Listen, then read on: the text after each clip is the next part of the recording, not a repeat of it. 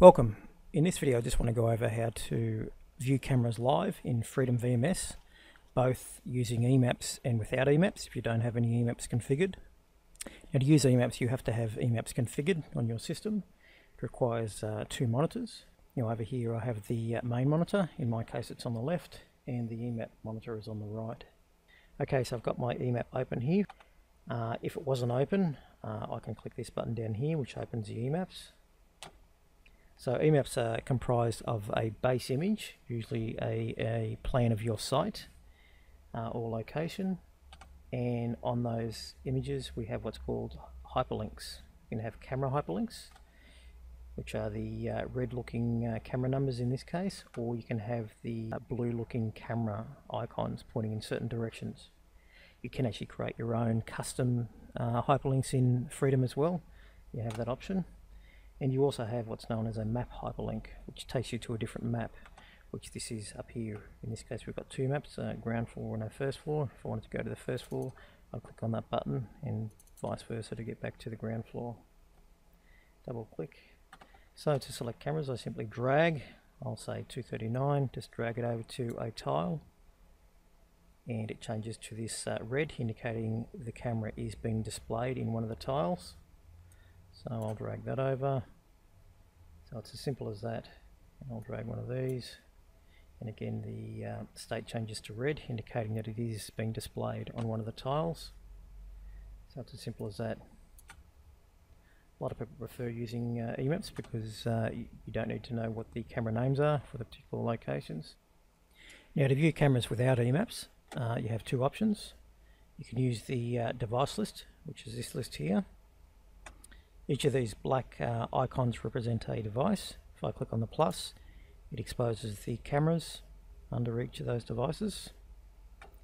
So to select a camera, I can simply click and drag the actual camera icon to a tile of my choosing and just drop it.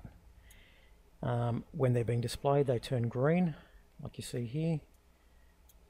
So that's a simple matter of dragging. Now the device list can be viewed in one of two ways. Device list and camera view, which it's currently in. So you've got the actual device and we've got the cameras under those devices, but you can also right click and select show camera list only, and that just gives you a list of cameras only, which can be beneficial if you've got multiple devices. You can see all the continuous cameras in that list, and you can change back of course to list device and camera. Now you can also expand this list to give you a full vertical list, which removes this control panel interface. To do that, again you just right click over the device list and you select expand camera list, and that, as you see, gives us a big long list, which some people prefer in large sites. And you can bring the control panel back by saying reduce camera list. So that's how you toggle between those two. Now if you wanted to view cameras from all the cameras from a device at once, there are two ways to do it. This recorder up here is a 16 channel, so I'll change to a 16 tile layout so I have enough tiles. And I'm going to right click over the recorder I want to view and say preview all cameras in mainstream in my case. And that will open all the cameras from that device. Just make sure you don't exceed the CPU limit or your network limit. And the other method to select all the cameras from a device at once is to click and drag the black device icon. So let's say I want to select this one. I click and drag that to the very top left tile and let go, and that opens all the cameras from that device. Now the other method of selecting cameras without Emaps is using the group connect button, which is this area down here.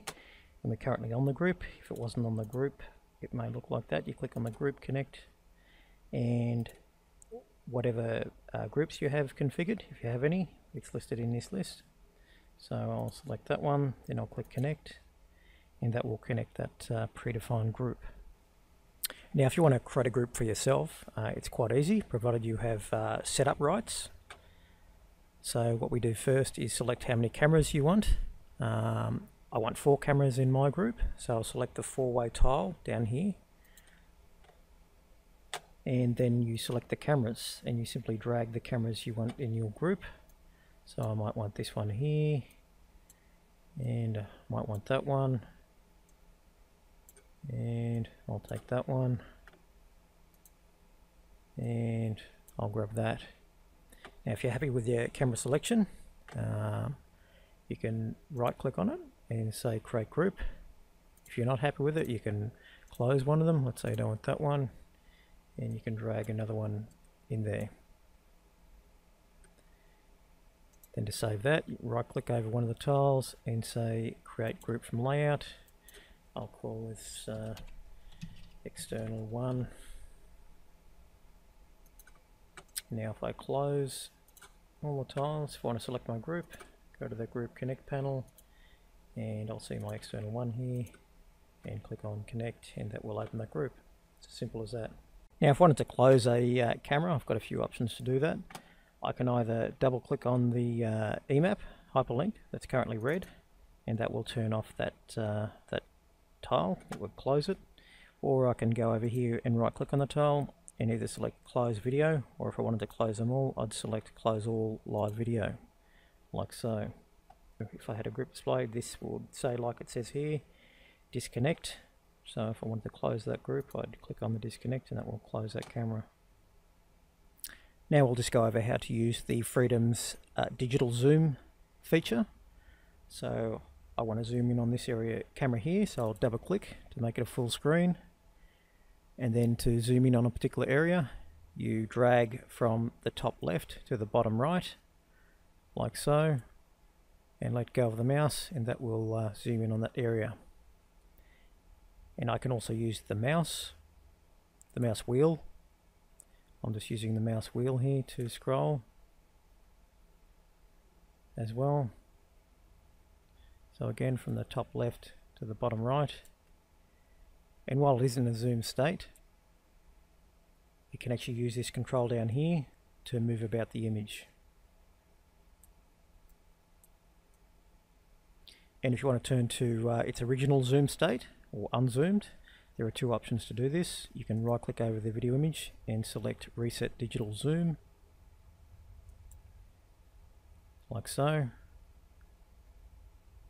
Or you can actually use the mouse wheel and just keep on going out until this control box disappears, which means you're in an unzoomed state. And to return to your previous tile layout, you simply double click on the image again and it will return you to your previous layout. Now if you want to take a snapshot image of any of the pictures, you simply right click over the tile that you want to take the picture from and click on snapshot, like you see here. And I'll take a snapshot of that. Now to view the snapshots, you go into playback. Now to enter playback, we click on the green button down the bottom right of the interface. So I'll click on that. Okay, then I click on the search button just over here. Click on search, and then I select view snapshots. Click on that. And then I can view the pictures. I can use the up and down arrow to scroll through the different pictures I've taken, the snapshots. If you had a printer connected to the computer, you could actually print these snapshots. You can also delete the snapshots from here as well. And you can now export these snapshots when you do a backup. Now just a word of warning regarding viewing multiple HD cameras. There is a limit on how many HD cameras you can view. That limitation is due to your CPU resources and also the available network bandwidth you have. So if you look at my system down here, I've got a fairly powerful processor in mine. I'm already up to 56% of CPU usage. When it gets past 70%, that means you should close some of the video tiles. You can in this version now also restrict the tiles that a user can select. Okay, I'll just give you a quick tour of the interface. These are known as video tiles. These are what the video appears in. You can change these. There are a number of different video tile layouts. and you can click on these down here. These are the buttons down here. So these are the visible ones. There are a few more under the More menu button. And you can also change to full screen to get the maximum size of the video tiles. To get out of full screen, you right click and say exit full screen. And just moving up to the top here, we've got our logo, which is also the About section. If I double click on the logo, it will give me the version number that I currently have. So in my case, it's version 3.4.15092. And if you had multiple monitors, you can actually use the logo to drag the interface to a different monitor. You simply drag it by the logo. And moving down, we've got our control panel. Control panel has 3 different options. The Group Connect, which is currently being displayed here. It's where you can connect to groups. So it's handy sometimes if you see a black screen and you have a group, just to hit the connect button, or sometimes you have to hit the disconnect, then connect button, and your cameras should be displayed. Now the blue border around the tile up the top here you see is known as the currently selected tile. Sometimes this can have a relevance to what activity you're trying to do. For instance, if I wanted to control a P2Z camera, it would have to click on the tile to make it the selected tile before the controls would work. I see the name of the camera down here, down the bottom in the status bar. And moving along in the control panel, we've got our color audio controls. They control how the picture appears in some of the video. Not all cameras are supported for this function. Then we've got our P2Z control panel, which is obviously to control a P2Z. So if we had a P2Z here and we select the tile, we can move the P2Z like such, and we can also go to different presets by clicking on the go, and we'll go back to number 1. Now we can also start and stop tours, P2Z tours in Freedom. You do this again by opening up the P2Z control and selecting the tour number that you want. Just be careful, on some cameras it's offset by 1, meaning that it starts at 0 instead of 1. So on the camera you'd have to configure tour 2, which will actually be tour 1 in Freedom on some cameras. So if I wanted to start tour 1 here, I'd click on go, and that will start the tour. And to stop it, I will simply click the stop button, and that stopped the tour. And I should say, to zoom in on the camera, we've got the zoom button down here, so we can zoom in like so, and zoom out. And just another thing on the zoom option, if you have a camera with a motorized lens, like some of the HD CVI cameras and some of the IP cameras, you can actually use the zoom button to move the motorized lens like so.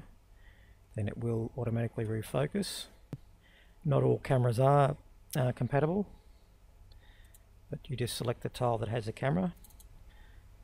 So I'll just widen that view again.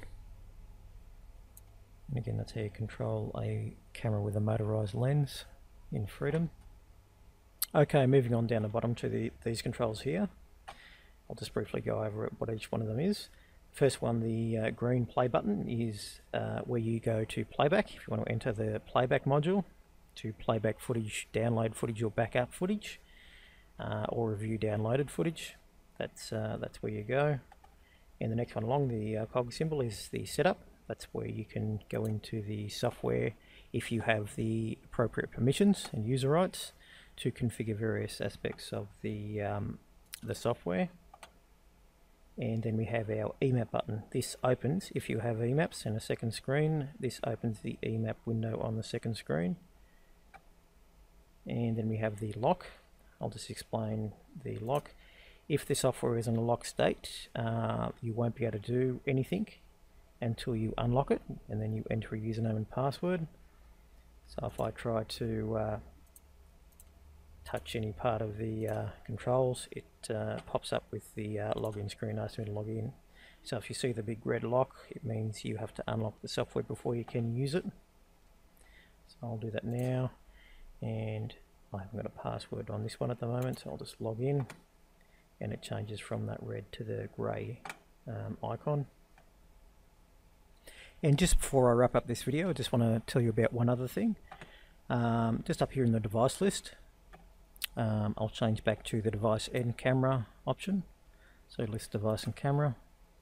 Now sometimes when you've had cameras added to a recorder on site and you might be off site or in a different location, you might want to perform a camera list synchronization, which checks the device or recorder to see what cameras, if any cameras have changed or been added. And if you have permissions for those cameras, they will be added to your list. And to do this, you simply right click over the particular device, like here, and select Synchronize Camera List for this device. And that just synchronized. Okay, that wraps up this video on viewing cameras live in Freedom. Thanks for watching.